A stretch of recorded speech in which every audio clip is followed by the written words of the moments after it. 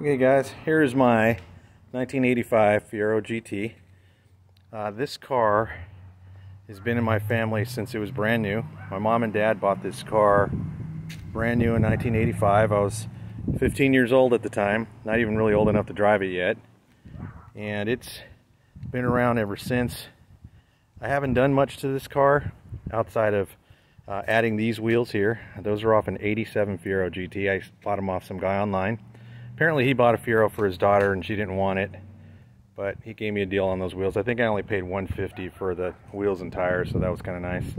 But this car's been around a long time. I actually drove this around when I was 16 years old, and believe it or not, I drove this car to my prom, so it's got a lot of sentimental value, even though maybe the whole value of the car is not there, but it's still pretty cool. I don't drive it a whole lot. It just sits in the garage most of the time. It has 176,000 miles on it, which you probably can't see in the sunlight. But this car fires up every single time I start it. There's not much done to it in terms of changing anything. Obviously, that's an aftermarket stereo. The stereo that was in there just completely died. My sister had this car for a while as well. I got it when I was about 24. I gave it to her when I was about 30.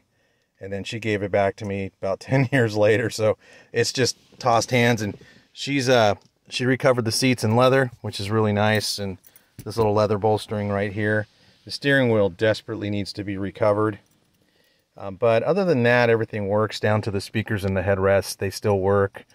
Nothing's broken in here, which is pretty nice. The car spent most of its life in the garage. You can see there's no cracks in the dash, which is pretty awesome. And as you can see, it fires right up.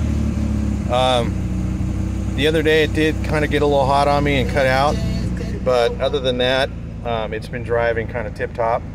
Like I said, I don't really drive it much. The most I do is take it out, maybe drive it around the block a few times and put it away. Don't really know what my plans are for this car. I don't have the heart to get rid of it.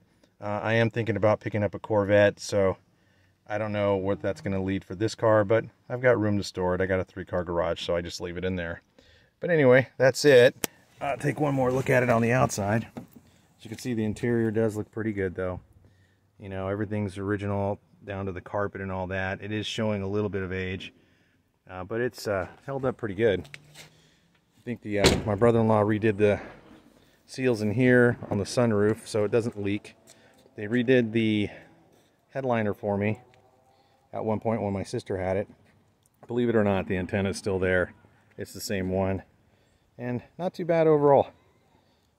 Hopefully one day I can actually get some real use out of this, but for right now it's just sleeps in the garage most of the time. All right, see you guys later.